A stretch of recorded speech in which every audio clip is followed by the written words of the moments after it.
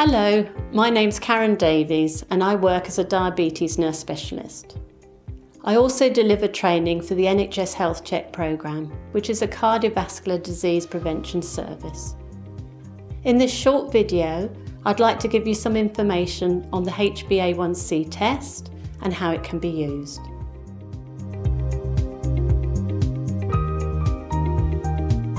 In health terms, HB stands for haemoglobin. Haemoglobin is a protein molecule on the red blood cell. We know that the lifespan of the red blood cell is approximately 120 days. We also know that glucose or sugar attaches itself to the red blood cell. So the higher the blood glucose level, the more glucose that attaches itself to the red blood cells. The haemoglobin alpha 1c therefore is a test that averages out the blood sugar level over the last 2 to 3 months.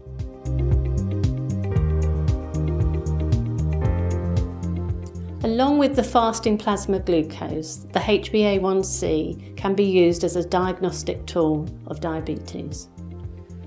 It's also used to measure ongoing control with somebody who has diabetes. One advantage against the fasting plasma glucose is that the person doesn't have to fast to have the test. We also know from research trials there is an evidence base in terms of reducing the HbA1c and to improve outcomes.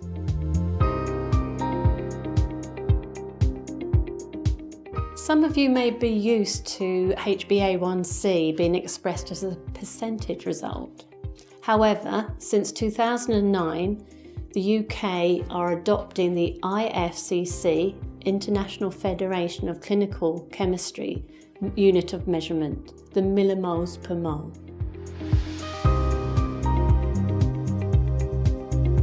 A normal HbA1c result is a reading below 41 millimoles per mole.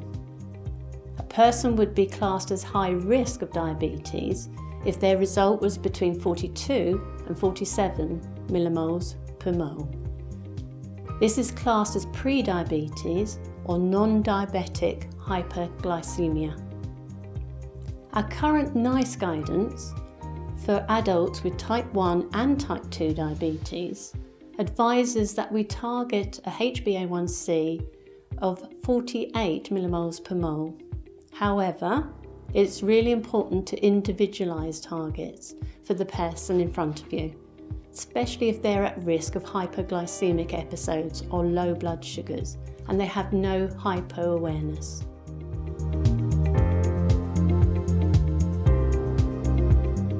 The HbA1c, if it's not in target range, might be tested 3 to 6 monthly.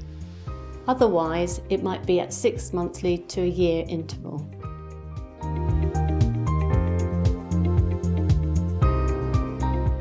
There have been 2 large-scale clinical trials, the DCCT and the UK PDS, that both have proven that by reducing your HbA1c by 11 millimoles per mole, you can reduce the risk of microvascular complications by 25%.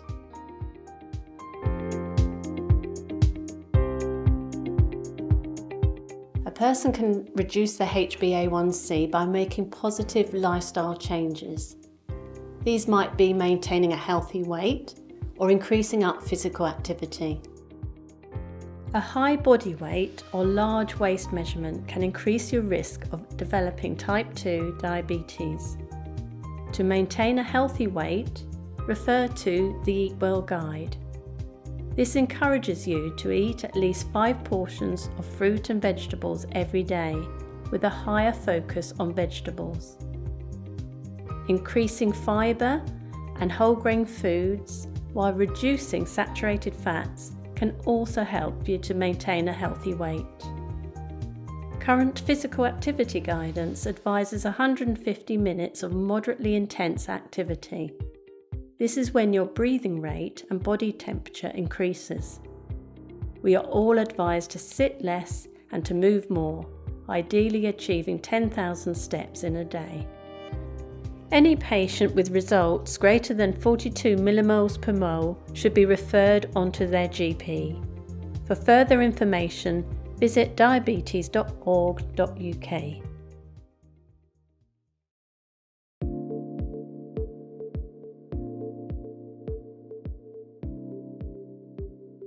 Gather all the equipment you require to perform the test. Ensure you have a pair of gloves, an alcohol wipe,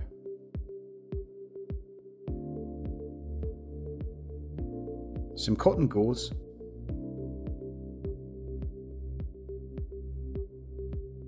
and a lancet.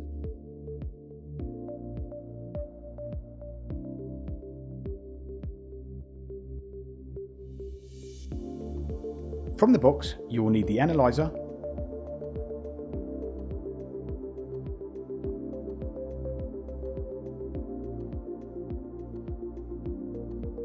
pouch number 1 and pouch number 2.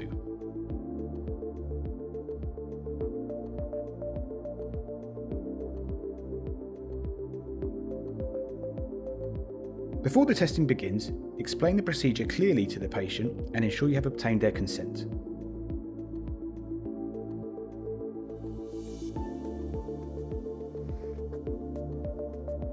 Open pouch number 1 and stand the diluent bottle up, placing the blood collector on the table. Remember not to open pouch 2 until you have completed all the steps for pouch 1. Check the patient's hands are warm, clean and relaxed. If they are too cold, it might be difficult to obtain an adequate sample of blood. To warm the hands, ask the patient to rub them together or wash them in warm water. Ask the patient which finger they would like the sample to be taken from. Ideally, this will be the middle finger on their non-dominant hand. Clean it with an alcohol wipe to remove any possible fats, grease or soap residues. Then dry the finger thoroughly with cotton gauze, as the alcohol could affect the accuracy of the results. Holding the finger from the base, push the lancet firmly on the finger to puncture the skin. Ideally, this should be at the side of the fingertip, about 5 mm from the nail bed, as there are less nerve endings here and it will be less painful for the patient.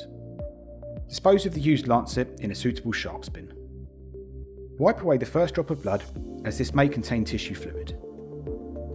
Apply pressure along the finger, but don't press near the puncture site, as this may affect the sample. Collect the blood by touching the tip of the blood collector into the blood drop. Do not smudge the blood or try to scoop the blood up. Give some gauze to the patient and ask them to firmly apply pressure to stop the bleeding. Ensure you have collected the correct amount of blood sample. Mix the dilution bottle and blood collector 6 to 8 times. After this, stand the bottle on its end while you prepare pouch number 2. Open pouch number 2 and remove the cartridge inside. Ensure the codes match on the cartridge and analyzer and insert the cartridge until you hear it click.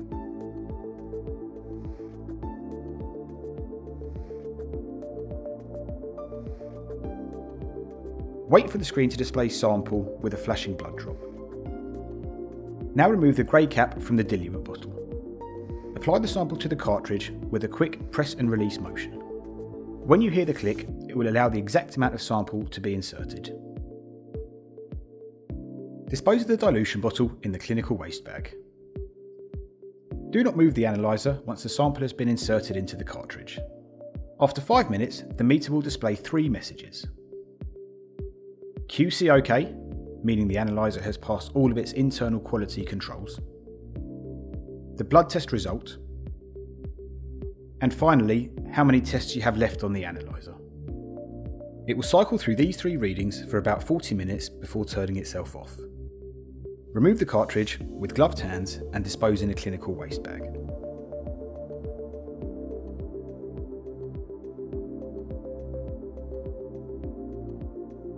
Finally, share the results with the patient and record them in their notes.